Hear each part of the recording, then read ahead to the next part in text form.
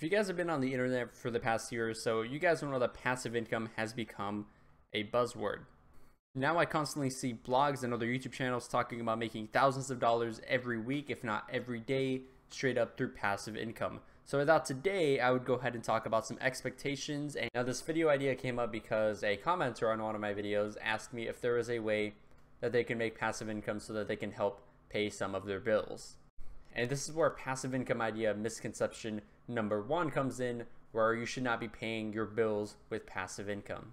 Passive income is something that can usually take a while to start. It can take months, if not years, to actually have a decent flow of money coming in so that you can actually pay any bills. Now, what I'd recommend is if you actually need money, go ahead and go out there and get a part-time job, whether you're just a bagger or a cart pusher, that's probably better, or try and get some more hours at your job. You should not be relying on passive income as a means to an end right now. Maybe when you get it started and you're making like $1,000 a month or something like that, maybe then start relying on it, but even then, I personally wouldn't.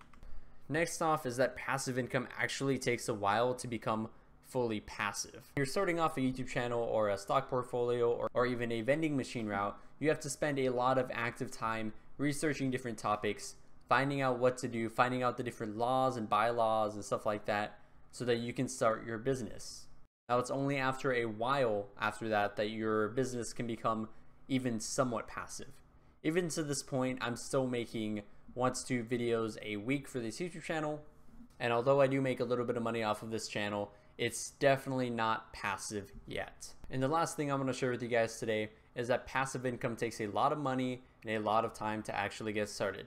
So for example, right now I have in my Roth IRA about $6,000 in stocks. Now this does generate me some passive income, but over an entire course of a year, it only makes about $250 to maybe $300 worth of dividends. Now this is about 5%. Most people would not be happy with just 5% a year. So if you're planning on paying your rent with the money or paying for groceries with your passive income money, this definitely is not.